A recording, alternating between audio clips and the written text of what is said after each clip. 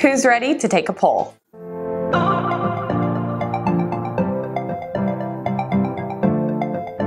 YouTube introduced a brand new feature where you can now create a poll inside the YouTube cards. Let's see how it works. Go to your YouTube dashboard, go to the video you want the poll on, click Cards, and then go to Create Poll.